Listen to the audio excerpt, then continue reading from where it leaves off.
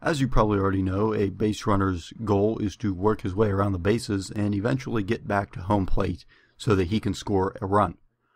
While his advancement is usually the result of another batter hitting the ball, our runner can also take matters into his own hands and move up, or at least attempt to move up, by himself. And I guess you could call it the most direct way that he can do this is to steal a base. So let's take a look at what it means to steal a base. When a runner is on base, he does not always have to be physically touching the base. He's allowed to take a few steps towards the next one. This is called a leadoff. A bigger leadoff will mean that the runner has less distance to run to the next base, but he also has to be careful because the defense can always tag him out if he is not actually physically touching the base. You may see a pitcher, rather than throwing the ball to the batter for a pitch, turn and throw the ball to the first baseman so that he can try to tag the runner out before he gets back to first base. This would be called a pickoff attempt. And if the first baseman can tag the runner out, we would say that he has been picked off. Usually the runner makes it back to the base in time, though. If our runner wants to steal the next base, then as soon as the pitcher throws the pitch, he will turn and run as fast as he can towards second base. At this point, when the defense sees the runner attempting to steal, the second baseman or the shortstop will usually run over to second base to cover the bag. Bases are sometimes called bags.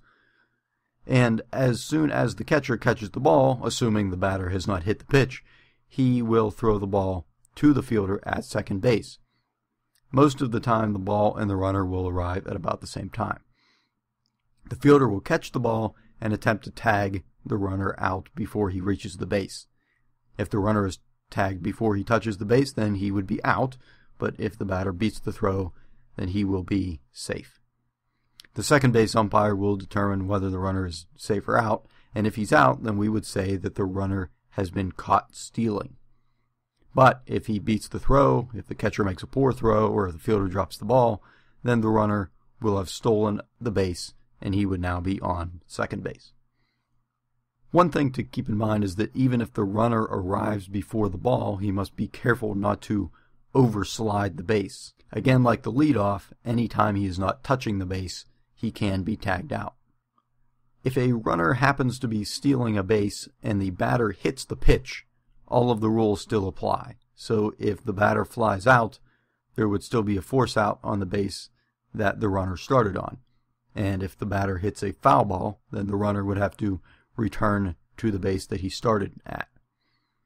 Sometimes the offensive team will plan that a runner is to steal a base and the batter is to swing at the pitch on purpose. This is called a hit and run, and it will give the runner a little extra head start if it works. Runners will be safe more times than not, but attempting to steal a base is always a risky thing for the runner to attempt, and even the fastest runners will be caught stealing sometimes. Most often the runner will attempt to steal second base because it means that the ball will have to travel from the pitcher's mound to the catcher for the pitch, and then the catcher will have to throw it down to second base, all before the runner runs the 90 feet from first to second. Stealing third base is much tougher because it is a shorter distance for the catcher to throw the ball.